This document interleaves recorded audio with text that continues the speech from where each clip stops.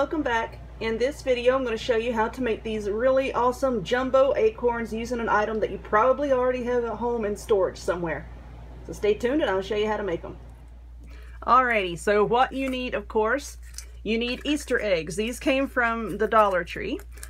You're going to need some paint. Now you can use whatever paint you want to use, whatever color you want to use. You can use acrylic paint that comes in bottles like this. You can use spray paint. Myself, I really like this multicolor textured paint from Rust-Oleum. I use the color Autumn Brown because, as you can see, it's kind of rough and it has like various colors of flecks in it. It has a lot of dimension, but this stuff is also about $6 a can and there's really not a lot in it. So like I said, you use whatever kind of paint you want. You're going to need some twine. This big roll here came from Walmart, but Dollar Tree does carry this. It's over, at least in my store, it's over in the automotive section. It comes in a 3-pack. You get 2 rolls of the neutral color and then you get a roll of green. I have a hot glue gun, glue sticks, some scissors. I have some sticks that I found in my yard. And I have an emery board, or you can use a piece of sandpaper or whatever you want. Okay, so the first thing that I did is I'll cut the egg apart like this because I don't like that little nub right there. Now I took the emery board, like I said, sandpaper, whatever, just scratch it up a little bit, because if you don't, the surface of these are really, really slick and smooth and your paint is not really going to stick to it. It will chip and peel off. So just rough your eggs up a little bit like that. Do both sides like that. Now if the holes in your eggs are big, or if they're going to bother you, take your glue gun and go in like this. Just drop some glue down in it and it will fill up the holes and make them smooth. I did not do that with mine because I'm going to have mine in a basket and you're not going to see them. But if you want to take that extra step, go ahead and do that.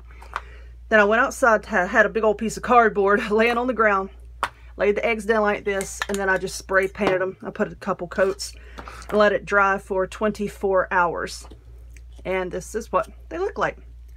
Okay, so next what I'm going to do is take a piece of this stick and I'm just going to cut a piece off, and that's going to be our stem. I want the bark to come off. That's going to be our stem.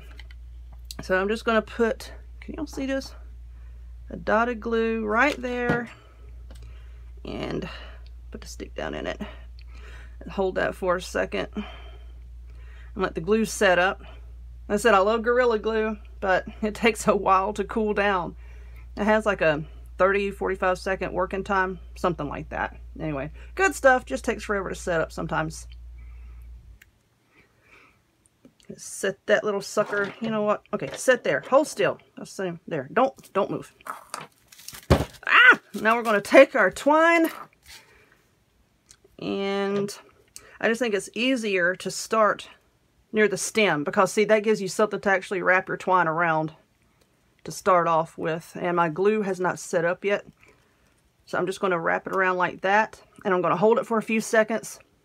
And I'm going to pause the video so that y'all don't have to sit here and watch my glue dry, and I'll be right back. Okay, I think that glue has set up. So now all that I'm doing here is I'm just putting a little dot of hot glue right there, and I'm just going to start to spiral the twine around and around, putting a dot of glue just every now and again just to hold it in place. Now my glue gun here gets very, very hot. I do suggest using a low temp gun for this because it can melt the eggs. I noticed some of them have like little thin spots in them. I mean, they're from the Dollar Tree, you know. Some of them have little thin spots in them. So the glue can kind of melt them and make a disaster. But I don't know where my low temp glue gun is. And, you know, I know I have 3 of them and I don't know where they are. I still have so many boxes of craft supplies that have yet to be unpacked. So I'm just putting small dots here and not using a lot of the glue, as much as I can get away with. And all that I'm doing is I'm just going to spiral this all the way around, all the way down until the little crease right here, the line where you snap the eggs together. I'm just going to work it all the way down there, and then that's going to be my stopping point. And I wanted to paint the tops just a little bit, you know, in case I had a bare spot in my twine. You know, you wouldn't see like the bright color of the eggs shining through. But I didn't really pay too much attention to the tops, you know, as to whether they were fully covered with the paint or not.